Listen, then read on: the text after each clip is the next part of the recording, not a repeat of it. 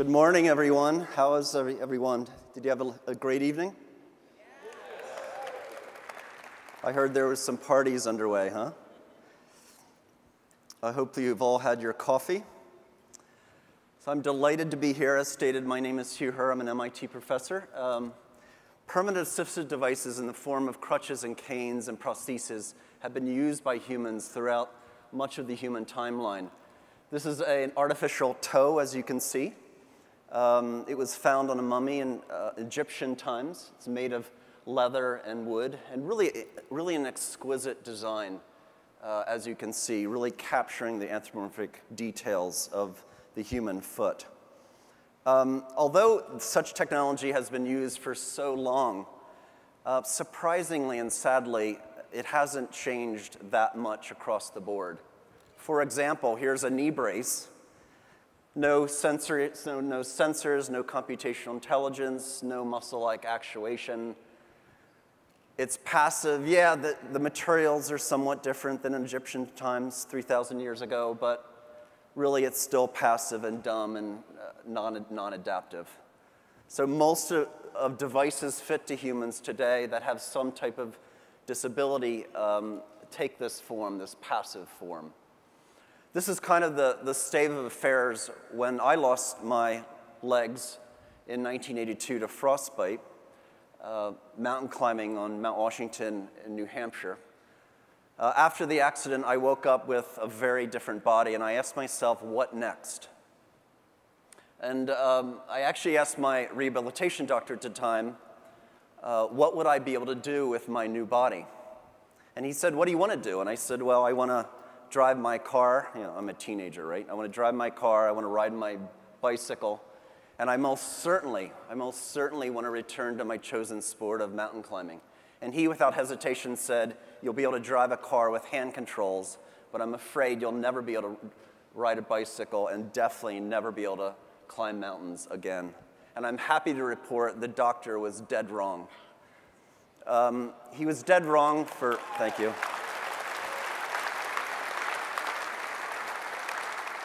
He was wrong for several reasons. One is he didn't know me. I'm rather persistent. I never give up. And I don't like people telling me no. And he was wrong because he didn't understand fundamentally about technology. Technology isn't invariant in time. Technology grows and expands and adapts. So what's true when my legs were amputated in 1982 is certainly not true a decade and 2 and 3 from that time period. So I knew something about machining. I knew something about design. I was a tool and die student in high school. So I went to the shop and I started cutting and grinding. Initially I said, gosh, I'm really kind of lucky because both of my legs are amputated, so I can make my height anything I want. So here I'm 3 meters tall, able to reach absolutely everything, absolutely everything. And when I dated, if the woman was tall, I'd crank up my legs. If she was shorter, I'd crank them down. You know. And think Inspector Gadget. So today I'm standing in these bionic limbs. Each limb has 3 computers, 12 sensors, a muscle tendon-like actuator. Basically, I'm a bunch of nuts and bolts from the knee down. But these limbs are extraordinary. I can run, I can dance, I can hop, I can do whatever I want to do, because technology has removed the shackles of disability. So today I'm going to tell you, give you a glimpse of Bionics, what's happening in laboratories, specifically some of the work going on at MIT. I co-direct the Center for Extreme Bionics with my colleague Edward Boyden, and there's 6 other faculty in the center. It's a very broad treatment of Bionics. Basically, anything that's designed that attaches to the body or is implanted inside the body that extends human physicality, human cognition, emotional acuity is what we refer as Bionics. We have 4 initiatives. One is we want to get information in and out of the central brain. Secondly, we want to get information in and out of the body. Thirdly, we want to build body parts out of mechatronics. And fourth, we want to grow body parts via tissue engineering. So I don't have a lot of time, so I'm going to go through 2 of these areas, a P2 and P3, and target specific conditions. So one is amputation. What are we doing in amputation at the center? So one thing we're doing is building bionic limbs, but how do we attach them to the body? How do we attach them to the body electrically so they communicate with the nervous system? That's what I'm going to talk about. This is Steve Martin, not the comedian, a fellow that was hit by a bomb blast in Afghanistan and both of his legs were taken off. Using these bionic limbs that I'm wearing, he's able to run up a rocky path. These are intrinsically controlled, however. He can't feel the bionic limb, nor can he think and directly actuate the motors. So that's the next step we're working on. It turns out the way limbs are amputated hasn't changed since the US Civil War. It's incredible. Here's, in the middle here is a very old textbook image, and on the left are modern textbook images. It really fundamentally hasn't changed. And what surgeons do is they tie muscles down in the residuum at constant length. So when a muscle contracts, it can't shorten, and it can't stretch its antagonist muscle pair. That's really bad. It's bad because muscles are filled with sensors. We have spindle fibers in the muscle that measure, they're like displacement sensors. They measure strain and strain rate. There's force sensors. There's the Golgi tendon organ at the muscle tendinous junction. And then the state and force information all gets fed into the central nervous system. And that's how we move so well. It's very, very critical. So when you close your eyes and move your wrist, and you feel it, and you feel its position and speed, and if I hand you a barbell, and if you do wrist curls, and you feel the torque, that's all the sensors in these muscles. So we want to feed that back from the prosthesis. How do we do that? We invented a new way of amputating limbs called the AMI. It's antagonist myoneural interface. Agonist-antagonist myoneural interface. So what we do is we have surgeons create basically a little joint in the residuum, as shown on the left. We have them take two muscles, and they hack the body. They take muscles from somewhere in the body, and they stitch them together in series. So when one contracts, the other is stretched, and vice versa. When a muscle's stretched, all that information gets sent to the spinal cord of length, speed, and force. So basically, by creating this little joint in the residuum, when a person thinks and moves their phantom joint, the joint that's no longer there, they can actually feel it. And in principle, we can close the loop between the bionic limb and the human physiology by electrically stimulating one muscle to control the position or force on its muscle partner. So that's the idea. And a year ago, we tried this on the first human patient. This fellow is a friend of mine, like very committed friendship. He said, I'll volunteer to amputate my leg. So that's a joke. So what we did is, it's actually true though. We took a synovial canal from around the ankle and we brought it up and stitched it to the bone. This surgery was done by Matt Carty at Brigham and Women's Hospital. So that created a bearing where the tendon slid. And when the person moves their phantom limb, those muscles are fired electrically. That's communicated to the synthetic motors, and the bionic limb moves, and they actually feel the movement because they're getting that sensory information to the spinal cord. So that was the thesis. Would it work? We were really frightened that when we connect these muscles surgically that they would scar down and not be able to move. Turns out that doesn't happen. Here's the gastroc firing and stretching the tibialis anterior, an ultrasound image. So here's our subject. The little black boxes are measuring the electromyographic, the electrical pulse of each muscle. So we built two muscle pairs. One pair controls the ankle, and the second pair controls what's called the subtalar joint, where you use to invert and evert the foot. So here we're measuring signals that you can see. That dot is transforming the EMG raw signal to a predicted position of the foot ankle. So basically, what we've discovered is with a simple controller, we can track what the biological side is doing. So with the biological side, he's moving his foot ankle. We can see that. And he's tracking those movements with his phantom limb on his affected side. And we're able to predict those movements by measuring the muscle pulse. We then attached a robot to him.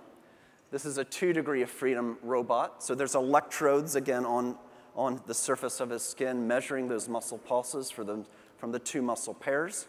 So again, what he's doing here is mirroring between his biological side and his bionic side. So when the subtalar goes out, he'll go out on the bionic side as well. So that's toes down, toes out, or eversion. Toes in, inversion. And he'll go again. Toes down, plantar flexion. Toes up, dorsiflexion. Outward eversion from the artificial subtalar joint, inward inversion. All right, so that we were kind of excited. That's kind of cool, right? Yeah, but it gets a lot better.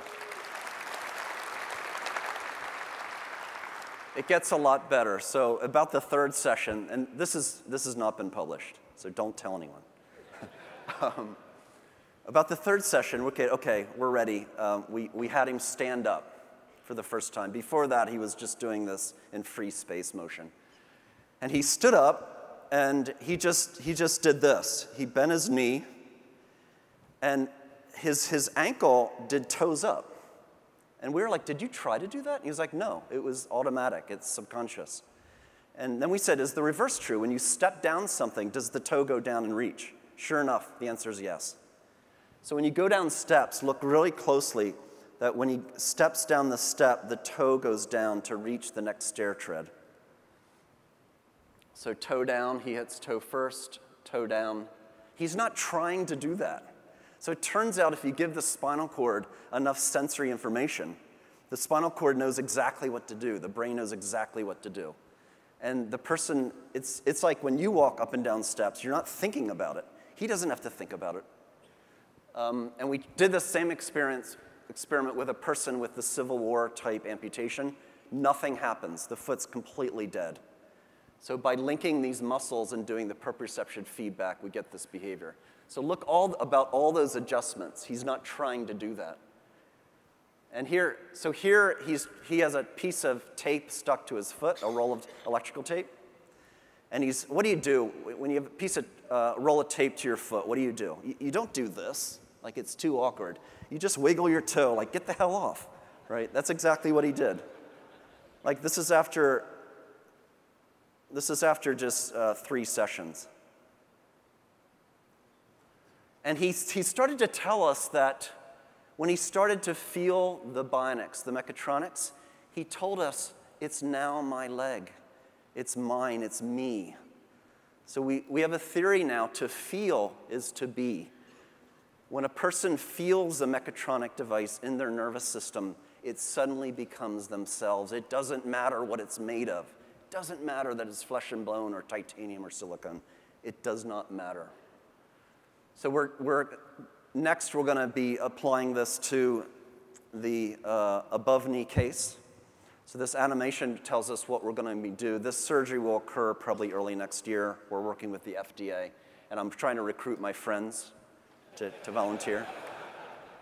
So we put the muscle bundles next to the nerve. The nerve grows and attaches to the muscle bodies. And then we have electrodes that measure the electrical pulse of the muscle. The muscle amplifies the signal from the nerve. All that wiring goes through a hole in the bone.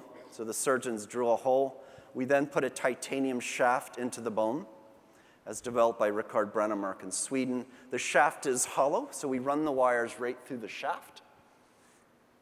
And then we attach a bionic above-knee limb to that titanium shaft for mechanical and an electrical conduit. So this will be the first demonstration of an efferent motor control, afferent proprioceptive control in the world. So we're excited about that. So what about paralysis? So what if you have a limb, but it doesn't move as you wish? There's a lot of folks, of course, using wheelchairs, and now you see these emerging exoskeletons, such as worn by the woman on the right. These exoskeletons have synthetic motors. So the only reason this poor woman is wearing this bulky exoskeleton with synthetic motors is us scientists haven't figured out how to use her perfectly fine muscles, her biological muscles in her leg. If we knew how to control biological muscles synthetically, she wouldn't have to wear this exoskeleton. And in addition, if we could somewhat repair the spinal cord, she perhaps wouldn't have to wear this bulky exoskeleton. So that's the future in my view. This is a mouse that has a cut spinal cord, and of course you see significant paralysis in the hind limb. This is the work of Bob Langer, a collaborator in the center. So what he did with colleagues is he built a polymer scaffold, and he injected the scaffold with neural stem cells, and he put it in the break of the spinal cord. And after 90 days, you see incredible restoration of motor capability. This is really, really exciting. They then tried this on a larger animal. They then recently went into human. The FDA, however, did not allow Langer and his various colleagues to use neural stem cells. So this gentleman was the first gentleman to receive this treatment. He only got the polymer scaffold, but still the pilot data is very, very compelling. He would have been completely paralyzed from the waist down. Now he has bowel function. He's able to move his hips and knees. There's still pathology around his foot ankle, which I'm going to talk about next. So the stage one of paralysis treatment, I think, is using regenerative medicine and trying to repair the spinal cord as much as we're able. To the degree to which there remains pathology, what we should do, in my view, is wire up muscles and take control over them with a synthetic spinal cord, if you will. So we're looking into injecting little sensors in muscles to measure those same proprioception signals, length, speed, and force.